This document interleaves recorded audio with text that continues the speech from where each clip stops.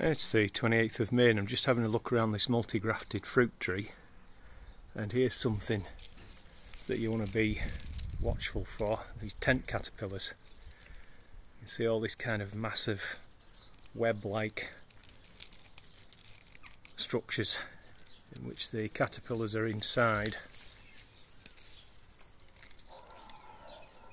So it's fairly easy at this point. You see all the dark spot is all the frass they've left.